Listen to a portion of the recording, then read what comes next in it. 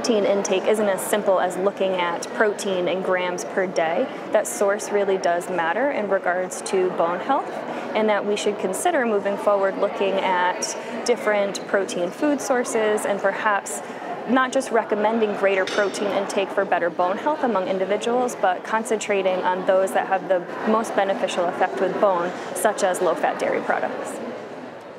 Kelsey Mangano led the Framingham Offspring Bone Health Study, which she presented at the Second World Yogurt Summit during the 2014 Experimental Biology meeting. The study is unique because it didn't focus on proteins individually. It considered them as an integral part of the diet. And we did find differential associations between protein patterns or food intake patterns and bone health, where individuals who were clustered or had their greatest proportion of protein intake from processed foods or red meats had lower bone density, significantly lower bone density compared to individuals whose highest percentage of protein intake was from low-fat milk dairy sources. And this was significant at a measure of the hip, so at the femoral neck bone density. The so-called diet score confirmed that animal and milk proteins are high-quality proteins. The high-quality proteins, which scores over 100, are almost entirely the animal proteins.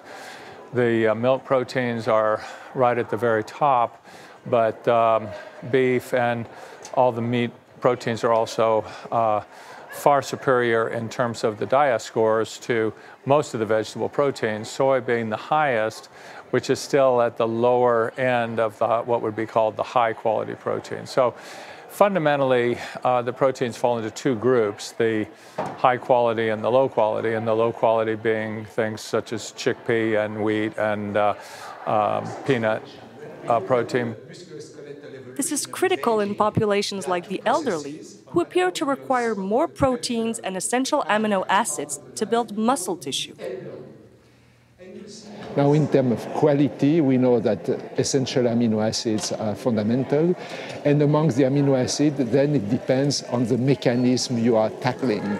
For instance, we know that the synthesis of IGF-1, both at the liver level but maybe at the peripheral tissue as well, is stimulated by some amino acid, specifically by the aromatic one. And those aromatic are present in cheese and in dairy products. For supplying the planet with high-quality proteins, it appears wise to increase the productivity of dairy cows, whose feed is practically inedible for humans, and at the same time reduce the number of cows bred. At the moment, there are about 350 million cows in the world, producing on average less than 3,000 kilograms of milk per year. If you double that, you can do with far less cows, and lesser cows generate lesser greenhouse gases. So increasing productivity is probably the most important mitigation strategy for protecting the ecosystem.